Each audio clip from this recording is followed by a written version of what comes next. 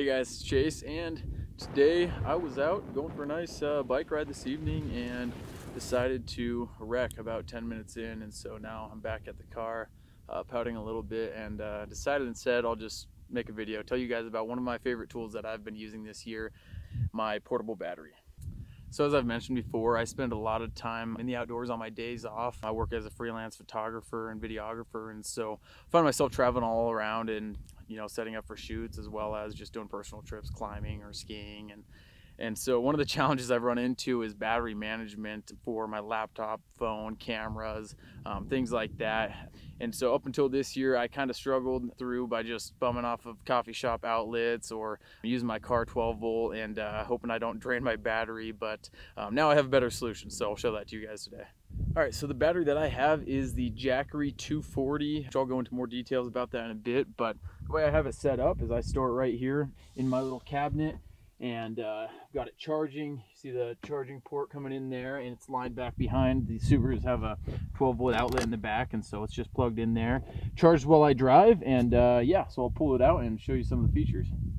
All right, so here it is, my portable battery. It is a Jackery 240. I think it's the second size up from the bottom. They offer a few different options just to better understand the size. Per the website, they have it listed as being able to charge your phone battery up to 30 times, or a laptop or a drone 4 times, or if you run like a mini cooler that's under 200 watts, you can run that for multiple hours, or if it's a small one, multiple days. So it's fairly capable, and I'll show you how I set it up to charge my stuff. But it has 3 different outlets. So it has a 12 volt DC outlet right here, and then a 110 volt AC outlet, and then 2 USBs. And then right over here is the input for charging it, and they give you a charger that you can either use from your 12 volt car outlet or a 110 outlet at home. And then up here, this is one of my favorite parts, and kind of the reason I got this one, is they have a display screen that when you turn it on, it tells you the battery percentage and then the input and the output, so you can kind of monitor it and you know where you're at, and you don't have to guess or just use like a couple blinking lights to try to figure out where you're at. One other good thing about this battery, it has a pure sine wave inverter, which basically means it's safe to charge things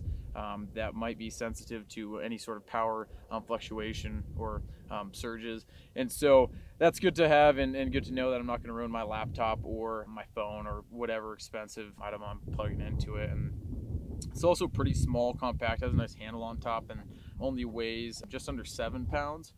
And it's 9 inches wide and 8 inches tall. So for me, it fits really well into my little car cabinet setup, and just hangs out there when I drive. And the retail price is about 250 bucks. So it's not cheap, but it's pretty on par with the rest of the market. And in my mind, the features are way better. And if you look at Amazon, it has like 3,000 reviews that put it at like almost a perfect 5-star, which is pretty unheard of, and at this point I think I agree with them. All right, so just to show you how much it can run at one time, I've got my MacBook plugged in over here.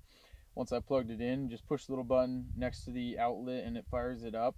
And then I'm charging a headlamp, which I think might actually already be full, and a couple of camera batteries, and it still shows that it's 99%, and it has an output of about 70 watts. And from what I understand, it can go up to about 200. So it's still significantly below its capabilities.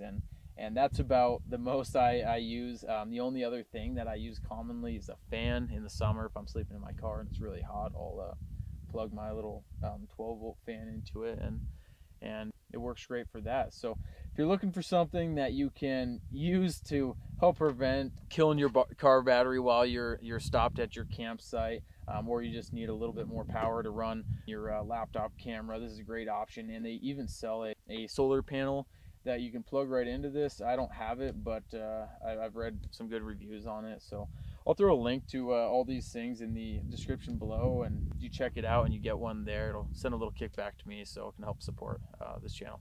Thanks for watching.